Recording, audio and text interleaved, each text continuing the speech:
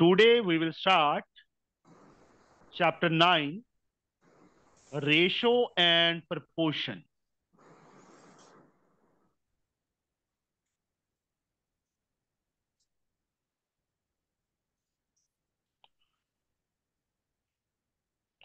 From R.D. Sharma for class 7th for CBSE. देखो ratio का meaning क्या होता है?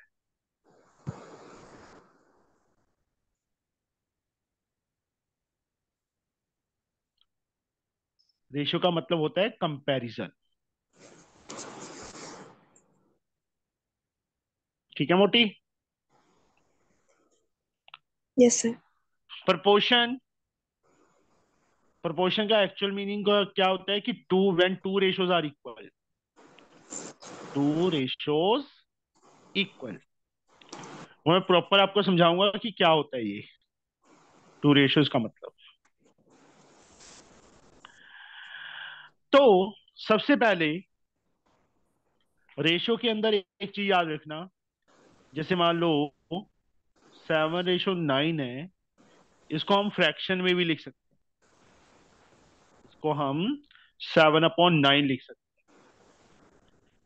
एक चीज, numerator and denominator both parts lowest term में होनी चाहिए।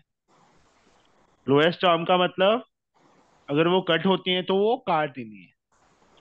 एक चीज और, रेशो कभी नेगेटिव नहीं होगी और दूसरा पार्ट जीरो नहीं होगा। ठीक है? Yes sir. तो यहां पे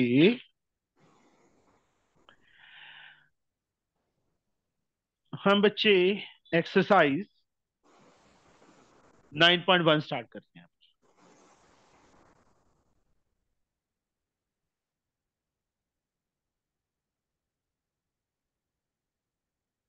हमें क्या दिया है?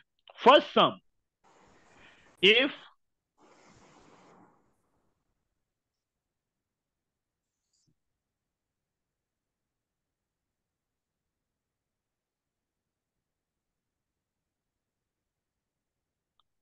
x ratio y is 3:5, find the ratio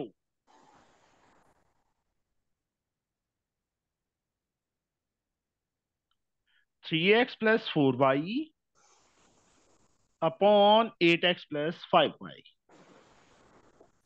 एक सेकेंड बेटा, ये चीज फाइंड करनी है आपने।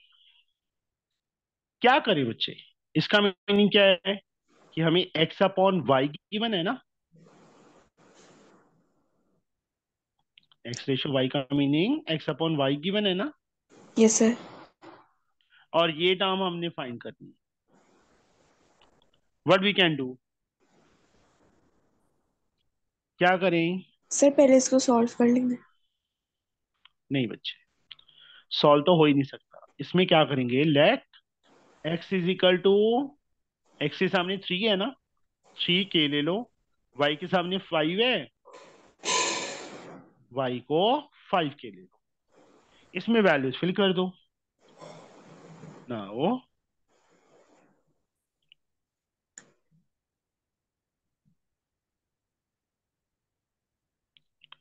x के प्लेस पे 3k प्लस 4, y के प्लेस पे 5k अपॉन में 8, 3k plus 5 into 5k, 9k plus 20k upon 24k plus 25k। क्या आ गया हमारे पास?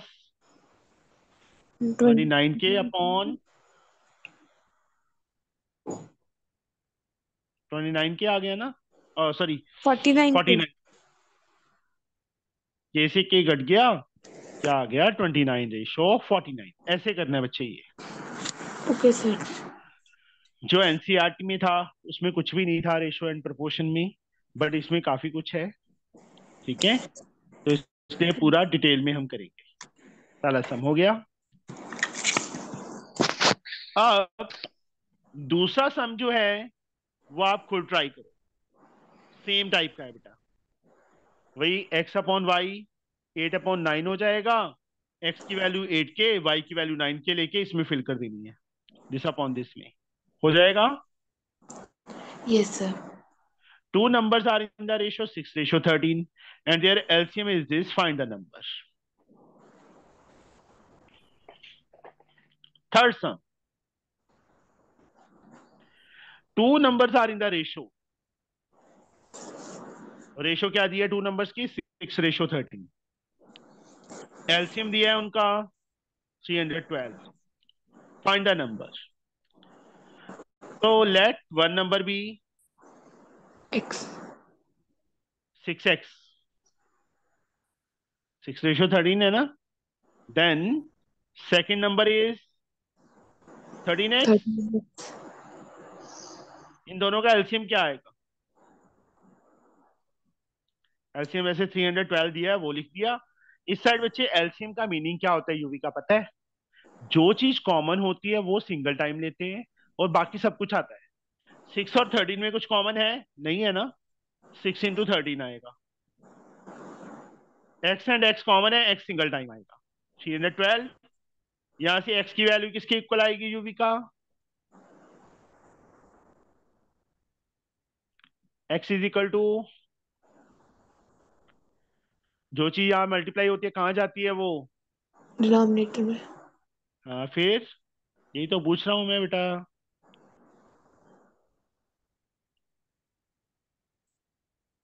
एक्स की वैल्यू 4 आ गई, इन दोनों प्लेसेस पे फिल कर दो and get the one number and second number, हो जाएगा फाइंड बच्चे। Yes sir. फोर्थ सम,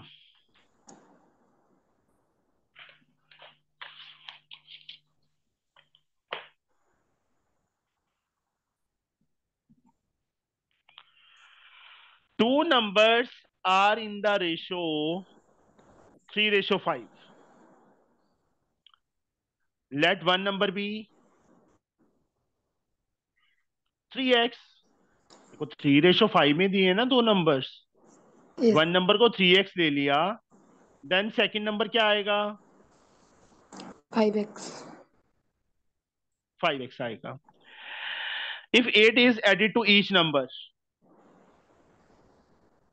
इसमें भी 8 ऐड कर दें, इसमें भी 8 ऐड कर दें, द रेशो बिकम 2:3, मतलब 3x+8 अपॉन 5x+8 किसके इक्वल, 2:3। क्रॉस मल्टीप्लाई करो, क्या आ जाएगा यूवी का, सर 24/9।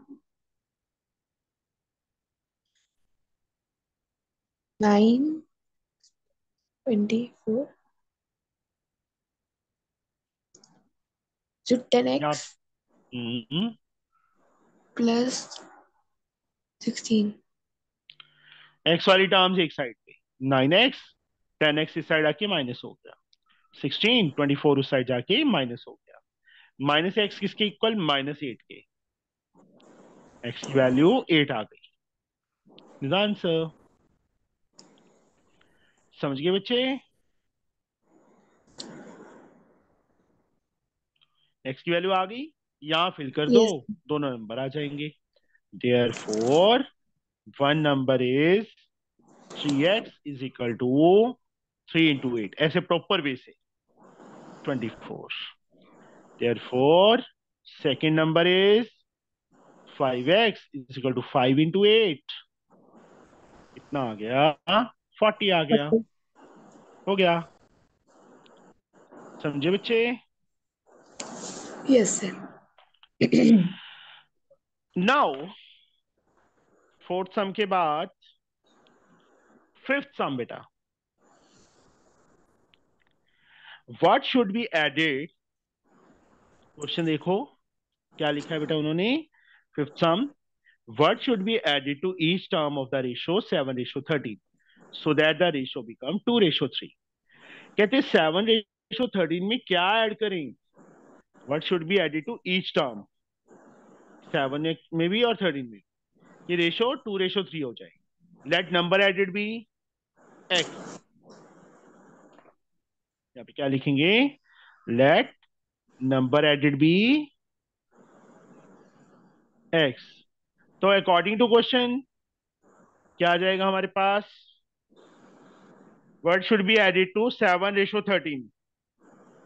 7 में भी एक्स ऐड, 13 में भी x add, it becomes 2:3। Cross कर लो। 21 plus 3x is equal to 26 plus 2x। 3x 2x इस साइड आके माइनस हो गया, 26 21 उस साइड जाके माइनस हो गया। x की वैल्यू क्या आ गई? 5 आ गई। 5. This is answer. समझ आ गया बच्चे? Yes, sir. फिफ्थ, सिक्स सम बेटा इसके बाद।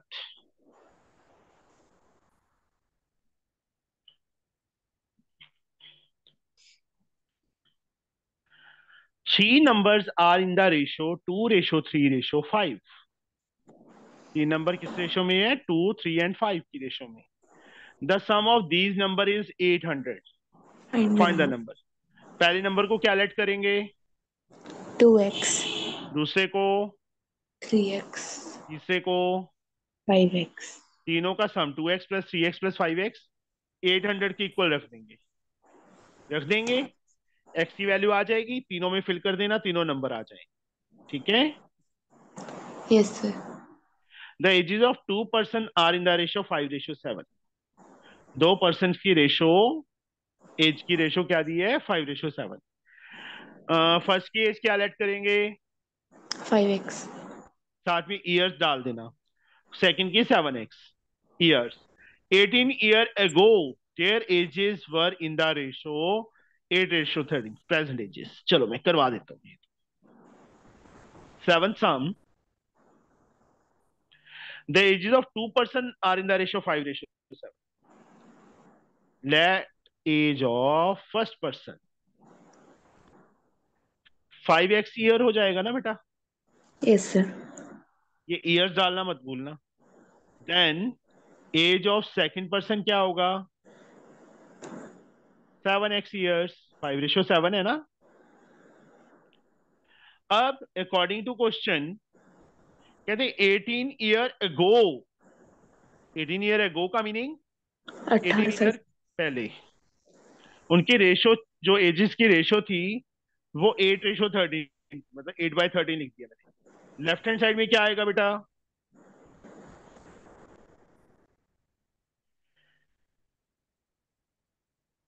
फर्स्ट की एज क्या होगी 18 ईयर अगो,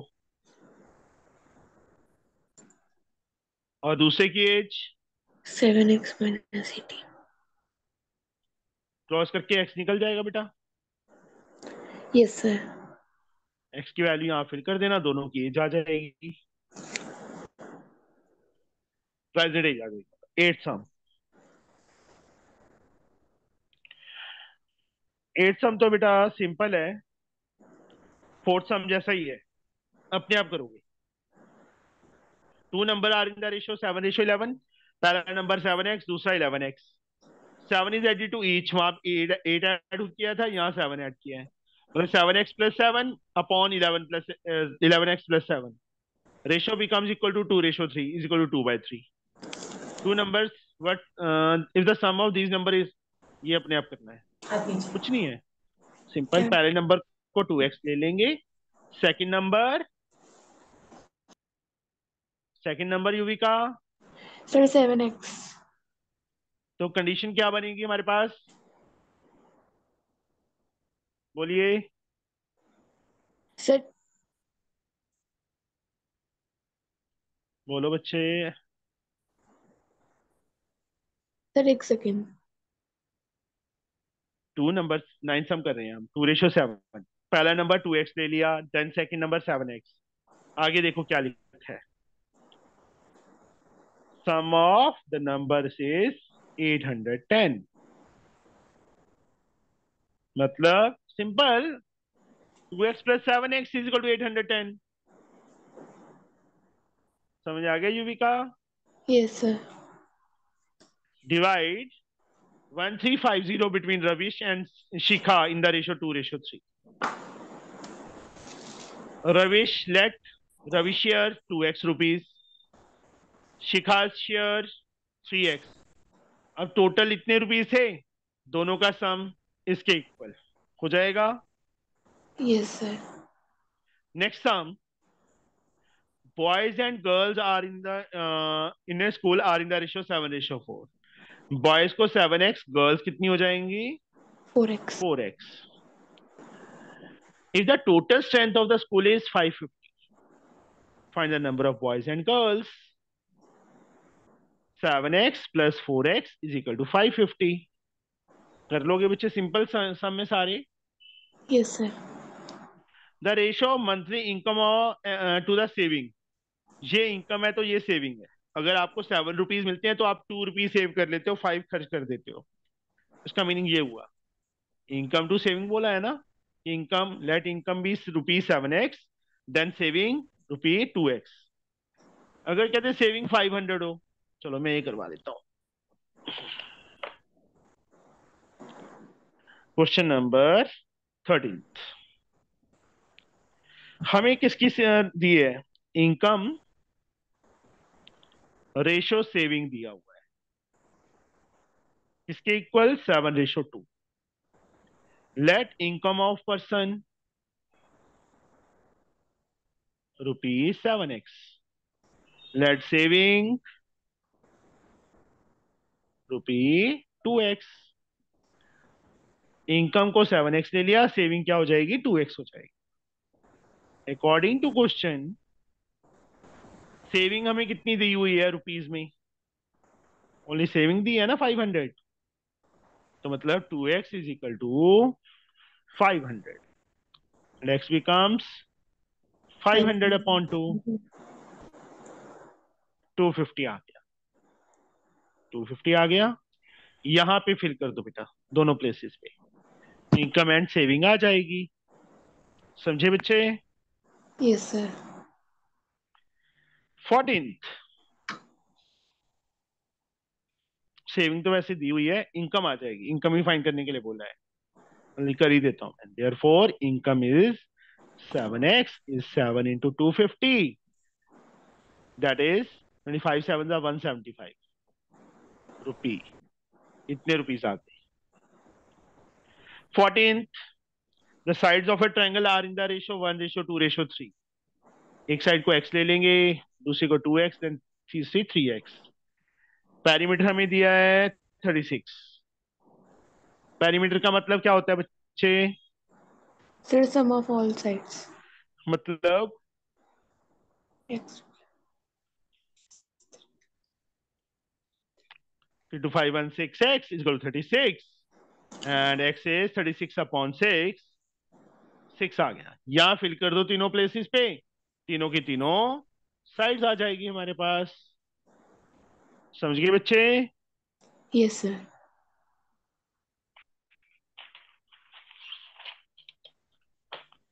अब आ जाओ 15 सम पे.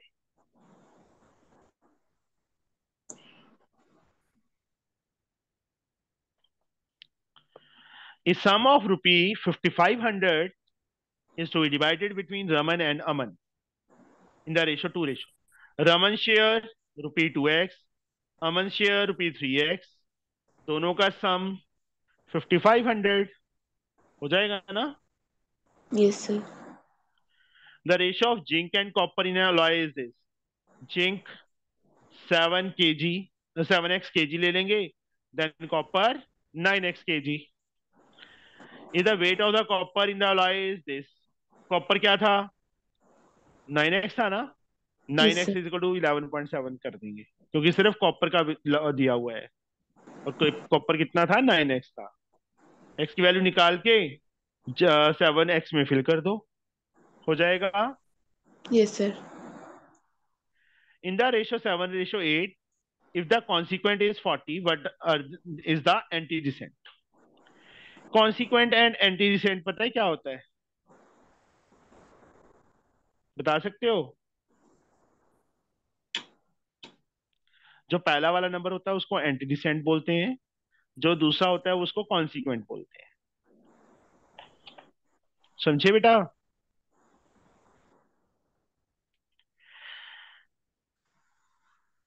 Late anti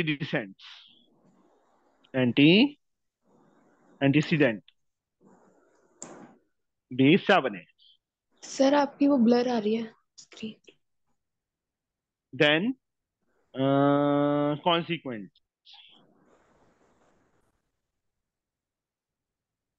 8x। अब हमें कॉन्सिक्वेंट दिया हुआ है, 40 दिया था, मैंने इसके प्लेस पे 40 लिख दिया, is equal to 8x। X की वैल्यू 40/8, 5 आ गई, यहाँ फिल कर दो तो एंटीडिसेंट आ जाएगा। Therefore antecedent is 7x is equal to 7 into 5। ना आ गया हमारे पास 35 आ गया। Simple some 18th, divide C51 into two parts such that one may be to the other is 2 ratio, one part 2x दूसरा 7x, दोनों का sum 351। Simple enough। Yes sir. Next sum, find the ratio of price of pencil to that of ball pen। Pencil ratio ball pen find करना है। Pencil cost ₹16 पर score, score का मतलब है 10, ये याद रखना, 1 स्कोर 10 के इक्वल होता है। And ball pen cost rupees per दर्जन। 1 स्कोर में बेटा 10 होते हैं, और 1 दर्जन में कितनी क्वांटिटी होती है? 12। बस। अब कॉस्ट ऑफ पेंसिल 16 पर स्कोर, मतलब कॉस्ट ऑफ 10 पेंसिल दिया हुआ है,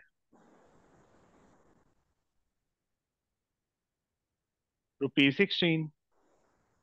कॉस्ट ऑफ 1 पेंसिल क्या आ जाएगा? सर 16 16। अपॉन 10 हो जाए, अपॉन 10 होगा ना बेटा। सर आप वहाँ नहीं बोला। अच्छा। कॉस्ट ऑफ 12 पेन्स, डजन की दी है ना कॉस्ट, ₹8.40 है। कॉस्ट ऑफ 1 पेन कितनी हो जाएगी? सर 8.4/12। अब फाइंड करने के लिए क्या बोला है? Price of pencil to that of ball. Price of pencil upon price of pen. Pencil 16/10 है बेटा, मेन लाइन। पेन की 84/120 लिख दूं बेटा मैं? ये समझाया 84/120 क्यों लिखा? Yes sir. डेसिमल हटाया। अब क्या करना है? 16 अपने प्लेस पे, जो नीचे 10 था वो नीचे चला जाएगा, बिल्कुल साथ में 84 था, 120 ऊपर आ जाएगा। 12/7 का क्या आ गया? 16/7 आ गया। Ratio becomes 16। 16:7। समझ गए बच्चे? Yes sir. द लास्ट सम,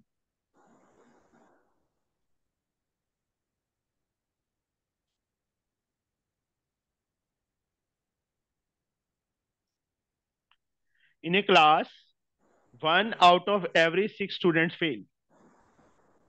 मतलब अगर 6 स्टूडेंट एग्जाम देते हैं तो एक फेल होता है। There are 42 student in the class, how many पास? कितने पास होंगे? Let number of fail students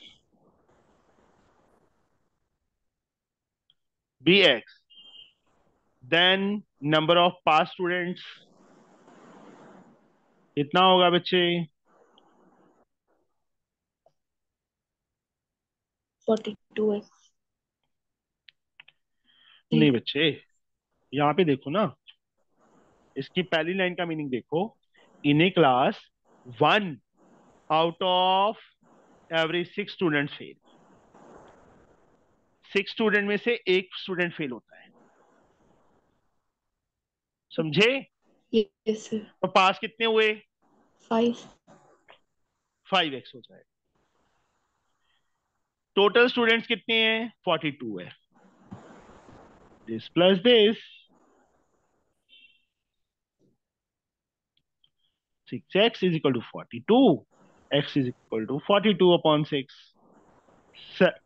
7। या फिर कर दो, therefore number of pass students 5x, 5 into 7 35। कितना आ गया? 35 आ गया। हो गया, हमारा आंसर आ गया। अभी आपने यही एक्सरसाइज करनी है आज, ठीक है? Yes sir. इसके बाद हमारे पास दो एक्सरसाइजेज और हैं, बहुत छोटी छोटी हैं, बड़ी नहीं है। इसके बाद आता है नेक्स्ट चैप्टर, यूनिटरी मेथड। एक ही एक्सरसाइज है। कल मतलब मेरे को लगता है कि नेक्स्ट चैप्टर भी हमारा साथ में ही हो जाएगा, फिर परसेंटेज में है।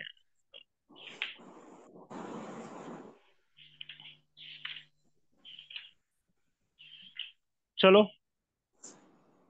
अभी यही करना बेटा, एनएफ है आज के लिए। ओके। सर कल क्या टाइम है? कल का कल मंडे है ना? Yes sir. कल फिर 4 o'clock करना पड़ेगा बेटा। Okay sir. ओके बेटा।